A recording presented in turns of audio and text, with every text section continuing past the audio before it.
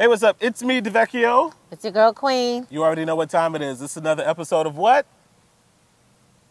It's always a tongue twister. It's the Stew Takeover on the DeVikeoLive Show. And we're in the hometown of Qwueen in Orlando, Florida today. Actually, it's not my hometown, but... her home of Orlando. Because where are you from? I'm from New York, Brooklyn. Hey. What is it?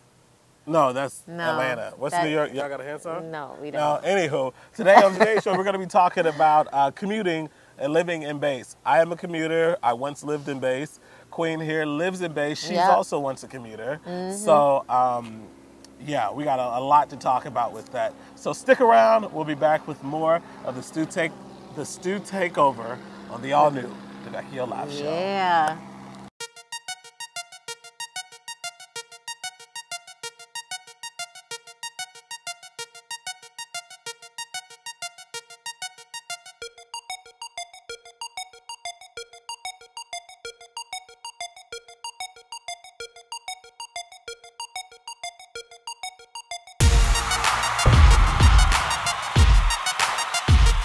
All right, so before we start taping, you guys know last week Qwueen put me on this these healthy smoothies, 2 of them to be exact. So if you missed that, check that out. And this week we still left her in the kitchen, and she made me some cauliflower fried rice. Cauliflower fried rice. Put in some soy sauce, eggs, onions, carrots. The cauliflower. I can't. That is like a tongue twister in itself.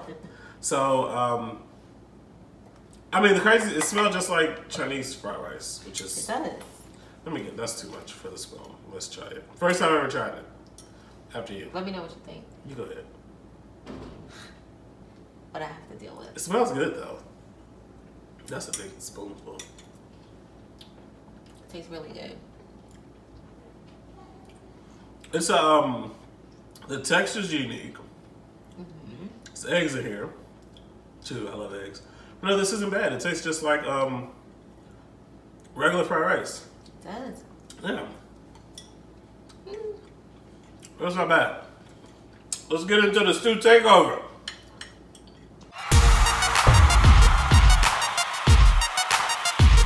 Hey, what's up? It's me, DeVikeO. This is the Stew Takeover.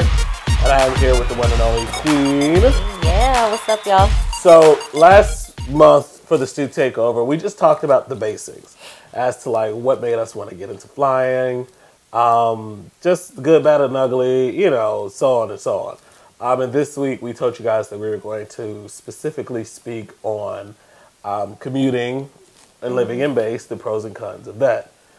Just speaking for myself, as of today, I consider myself a professional commuter.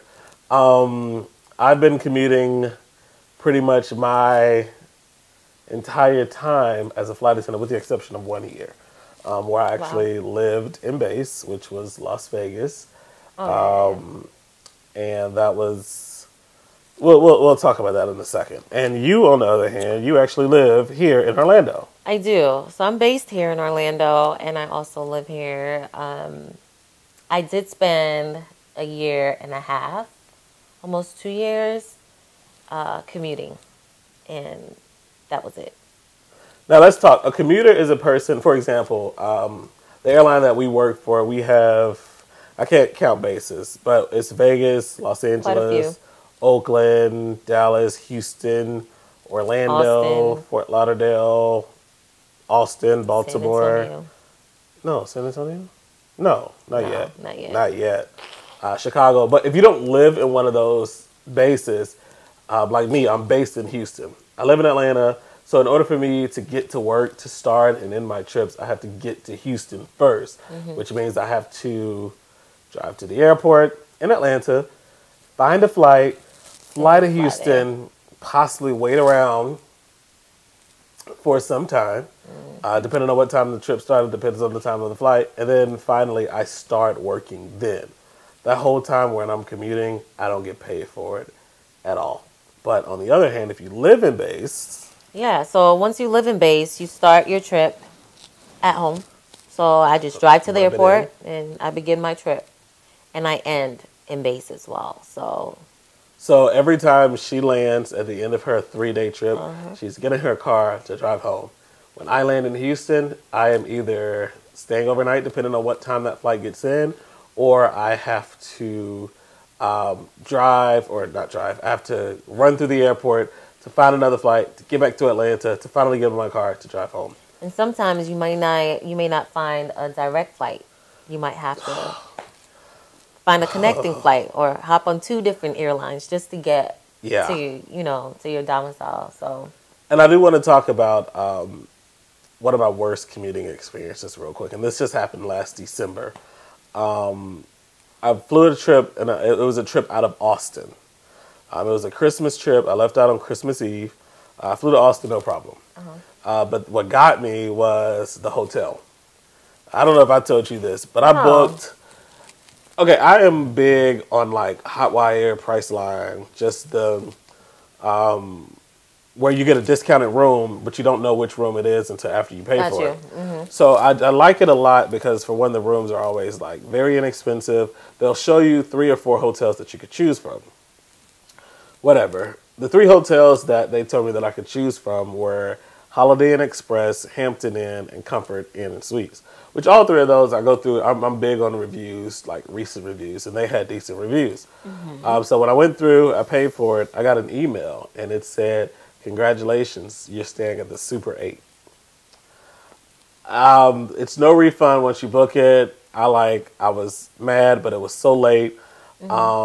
At this time, it was maybe like 11 o'clock at night, and I had to be back at the airport at 7 the next morning. So again, because I don't live in base, I had to fly in the night before in order to make it there on time. So I went to this hotel, probably one of the worst that I've stayed in a while. The person who was working the front desk was also the shuttle driver, who was also security. So it was, one man.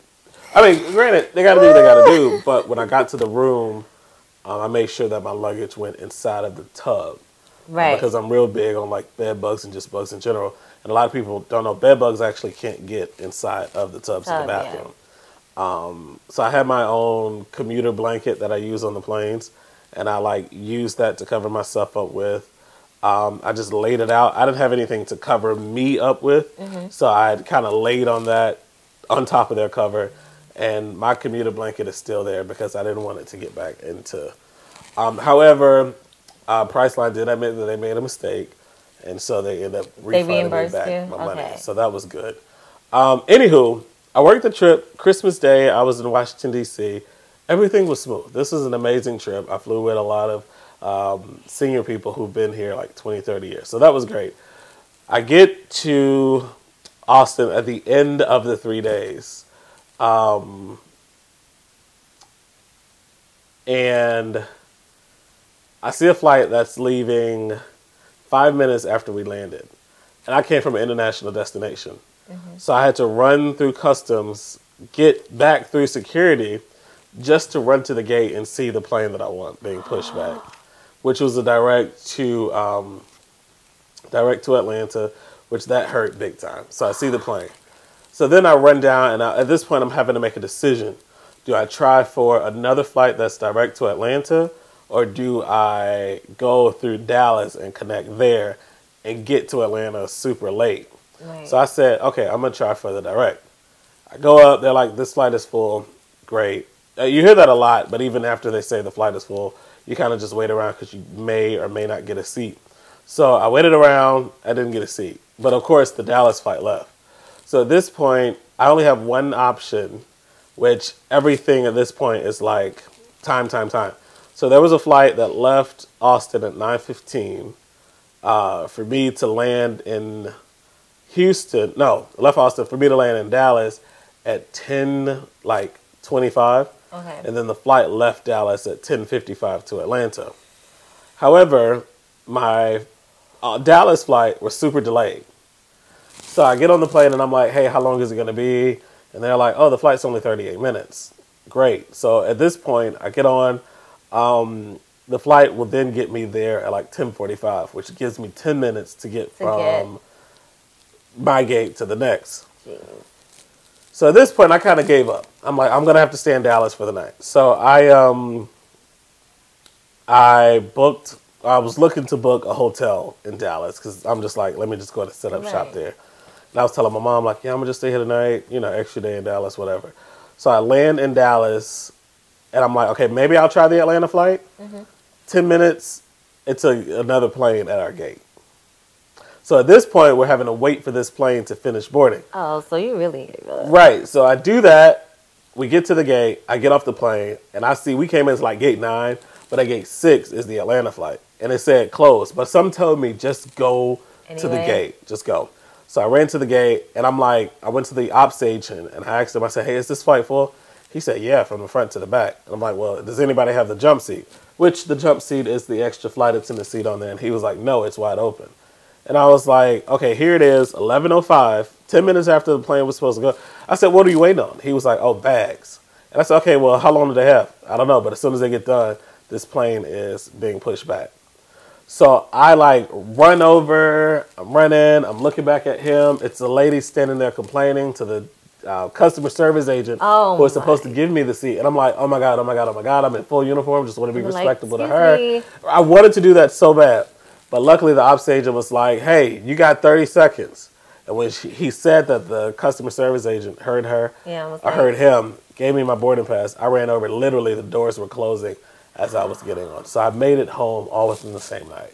But let me tell you, just when you, as a commuter, you have to create every scenario. Like you have to be like, okay, if I could get on this flight, if I get to here, then where can I go? But I was also looking to fly out to Vegas and catching a red-eye flight from Vegas to Atlanta. And like if I got stuck in Vegas, I mean, it's Vegas. I can always find a cheap hotel, find something fun to do. Right. So that was probably, out of all my years of flying, that is probably one of the worst commuting experiences that turned out for the good, though. Because it could have been worse. It could have been a whole lot worse. It could have been a whole lot worse. Some other time. Like, for me, my worst experience,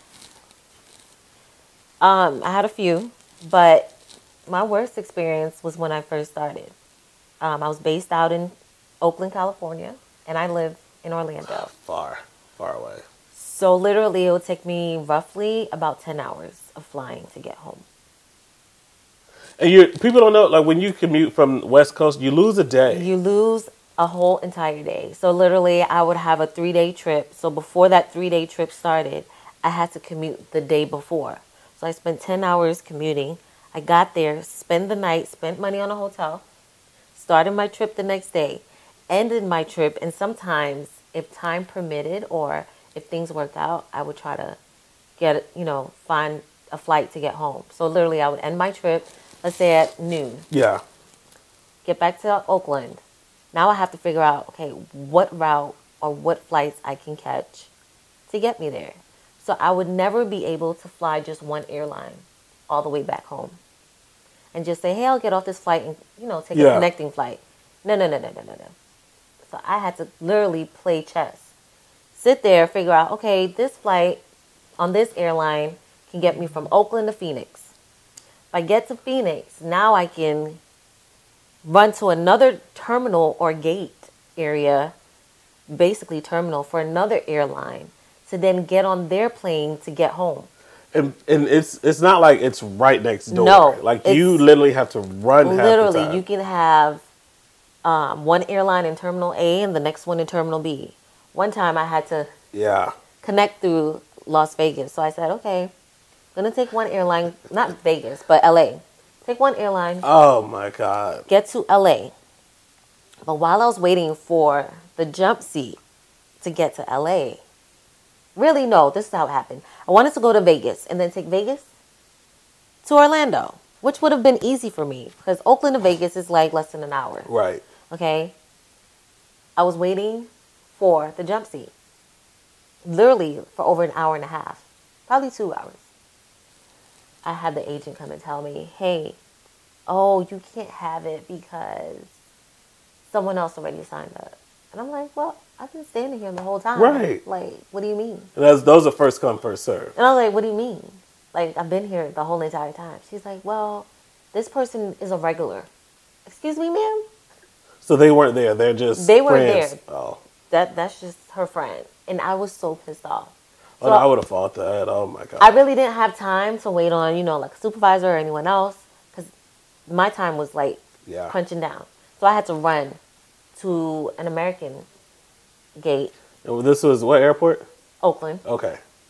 So it's not too far. Yeah. But I had to run to catch an American flight to go to LA. So I got to LA, and once I got to LA, I said, okay, I can catch a red-eye flight. But I didn't know, like in LA, they were doing construction. So I got off one airline, had to literally go outside, catch a bus. Yeah. Like, catch a bus to go to the other terminal, to then go through security all over again, to then go to my gate. Got to the gate. The flight is delayed about 5 hours. So people don't, with LA, the terminals are not connected. I think they are now, like under tunnels. Now, but before it wasn't. Like, you literally had to go outside and then go through security all over again. The quickest way to get through, what I realized, not even the tunnels, just to go right outside and walk. And walk, yeah. Because I did a test one day, and I wanted to get from Terminal 1 to Terminal 6, which is literally right, like a straight path. Mm-hmm. The bus took like 25 minutes because of traffic. But then I went over there, and I couldn't get on it really wasn't a test, but it ended up being a test because I couldn't get on the flight. But I ended up walking back. I got back in like 10 minutes. Keep in mind, it's a flight attendant plus 3 bags that are extremely heavy trying to maneuver through here. Yep. So we're going to take a quick break real quick. And when we come back, we're going to talk about living in base and some of the negative experiences that we had with that. Because as a commuter, a lot of airlines, the commuter is protected. So if something happens, like with my current airline, and I can't get on the flight, as long as I'm at the airport and I try, they'll kind of forgive me. They'll take away the trip without any penalty, and I have to go back in and I have to make the trip up.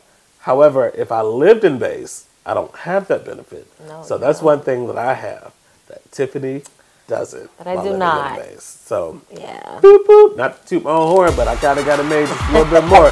But keep it locked right here. This is the Stew Takeover on the DeVikeoLive Show.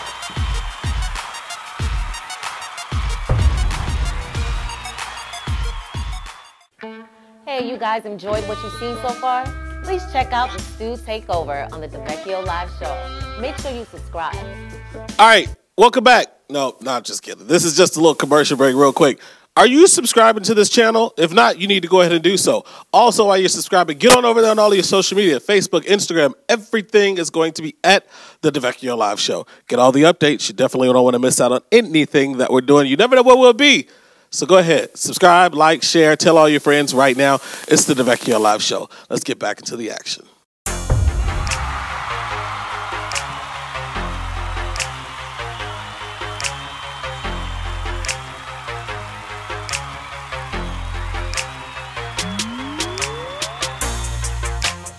All right, y'all, so we back. Stew Takeover, unscripted show. We just like let everything just roll off the dome. Here with Qwueen, I'm DeVikeo. Pick it up right where we left off. We're talking today all about commuting and living in base. We already told y'all about the whole commuting. It's not the best. A lot of people look down on it. People that live in base, only because they don't understand that sometimes, you know, it's not up to me to not live in base. But I got to do what I got to do to make my money. And it's very rare that I'm not able to get to where I need to go. It's just sometimes I realize that I can't just go from A to B. In order for me to get to B, I got to go to A, to C, to D, to E, to finally get back to B. So that's that. But living in base is not all what it's cracked up to be either. I mean, okay, I can say this much. For me, when I was living out of base, you never wanted your time to be wasted, right? Because you're away from home. Right. So you want to make it useful, make it worthwhile. So I would work really, really hard. Because I'm like, okay, you know, I'm not based at home. Let me just take advantage of the time that I am away. And I would pick up so many trips and do all that and probably take like we were talking about earlier, blocking. I would do a lot of blocking. Right. Which, when we said blocking, that means like combine all your days together. Yeah, so I would work like 2 weeks straight? 2 weeks straight and then have 2 weeks off. So whether it be at the beginning of the month or the end of the month or the first week, I block 6 days and then off the second week and then so on and so forth. So that's usually what commuters do for the most part. So you make your time worthwhile. Now, being based at home, you'll get up and go do a quick little go into New York and come right back. I basically like I will do a turn or nothing at all. Like she prefers now turns because she can get out and she can be home. I can get back home at the end of the night. Me on the other hand, I prefer minute trips. Like keep me out. Like as a commuter, I don't live in the base. It's no need for me to spend time in Houston when I live in Atlanta because then I'll spend money on hotels. Right, but the great advantage of being at home is that you get to be around your family, your friends, have some kind of sense of normalcy. Because I will say, when you're a commuter, your work consumes you almost. Let's not talk about that, yeah.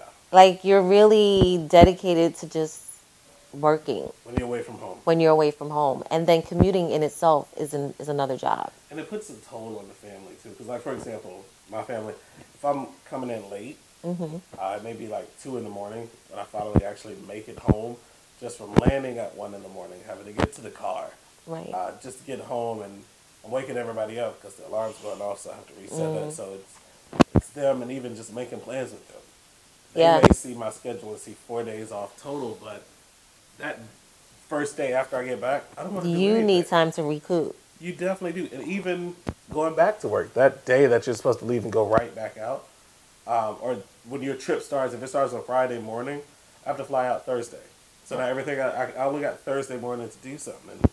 And it's true. It's personally, I would prefer to live in base in Atlanta.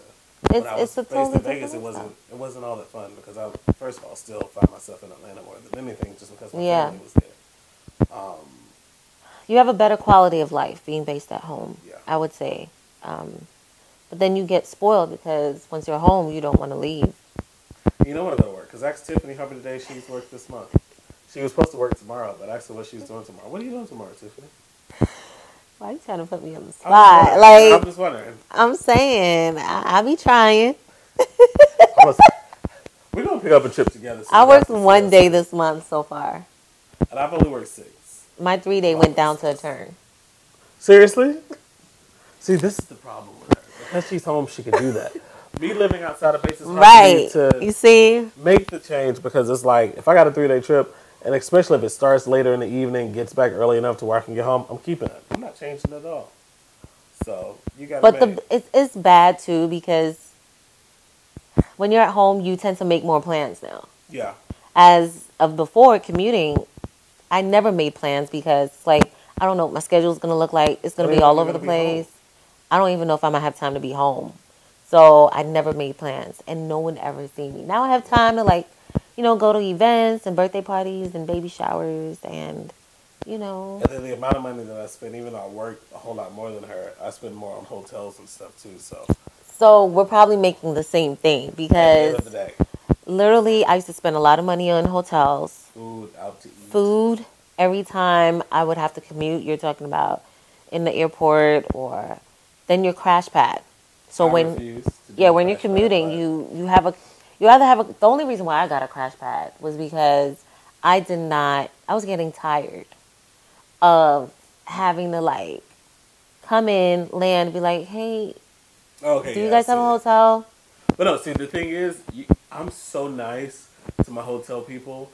A big shout out to all of the people of the hotel that I stay at, and I'm not going to call them out, but in Houston, big shout out to y'all. They really look out for me.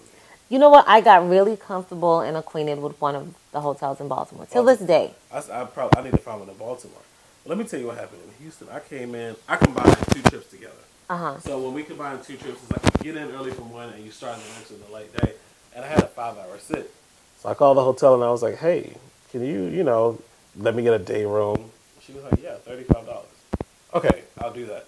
So I get to the hotel and she was like, you know what? You stay with us enough. Don't worry about it. She gave me the They do that. Like, in those 5 hours, let me tell you, that nap that I took, if it wasn't for that nap, that day would have been a disaster. But I was ready to work that day. They do work with you, which is because you become like family almost. Yeah. And you can call up and I'm like, hey, this is D. Oh, Mr. Johnson, what's going on? Yeah, I got your room here with your name on it. we're sold out, but I found one for you. So, but and then you take them stuff. You take them, fed them dinner, fed them lunch, buy them cookies, just a small token of appreciation.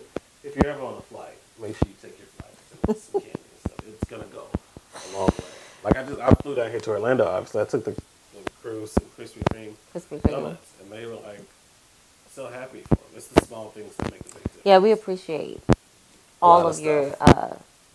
Can't say all, but your compliments and gestures. Some stuff. Sure. Don't give us no home cooked stuff. I was just about to say, if not home cooked, keep it. If it's purchased and prepackaged, then talk to us. But that's it. Commuting, living in base, pros and cons. Whatever you decide to do, you just have to make it work. Even if you start off at an airline and you can't get to your home, if you live, don't let that discourage you. Yes, because you'll get there eventually. And it's easy. People say, like, if you're talking to a non-commuter, they're like, "Oh my God, it's so scary." No, commuting is not all what it's cracked. It really isn't, and it requires work. It makes you a lot more appreciative, but also knowledgeable about the industry as well, because you get to make friends with other airline crews. You become acquainted, gate agents, flight crews. So you start to develop a friendship and a rapport with other companies. So you see these flight attendants in passing all the time, because a lot of people don't know this industry is extremely small. I see a lot of the same flight attendants over and over. I'm like, man, I know this company. First of all, our company has 15,000 flight attendants. Yeah. The old company has now 4,000. So you have all these people that are flying, but I see the same faces over and over again, and we're all just a big family. So we are. Don't let this discourage you. Get out there, apply. Many airlines are hiring right now. JetBlue just recently opened up their application. Delta's hiring. American, they're still hiring. Spirit, Frontier. So whatever you do, get out there, apply. Go ahead and join us in the friendly skies. Next month, though, we're going to be talking, it's Valentine's month, February. So we're going to be talking about love, dating of a flight attendant on the Stew Takeover, and the pros and cons about that. The Stew Takeover. And the DeVikeoLive Show. We'll see you guys next month. Make sure you subscribe, share, tell everybody, right? Comment, questions. Comments, concerns. Oh. Just know that we love you. Yeah, we do, but that was so dramatic. Anywho, that's it, y'all. Good night. Bye.